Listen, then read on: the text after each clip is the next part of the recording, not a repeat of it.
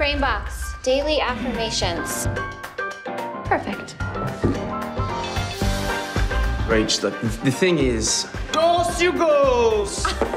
Learning Spanish. Look serious. Hope you're not breaking up. Right. You need a vacation. So do you. You are constantly working. You come here for relaxation. I go there and be a city girl.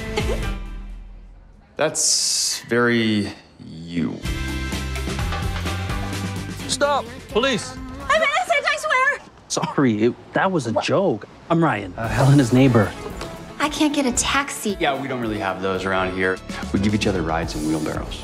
Do you know a good place for pizza? I can't believe you own Martello's Pizza. I mean, technically, my mom does.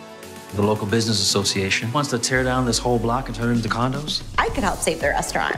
We need your signature. Good, right? Unwinding starts now.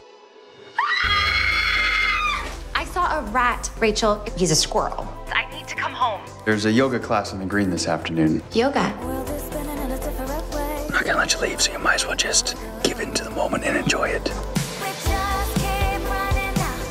Oh, look at you. Boom.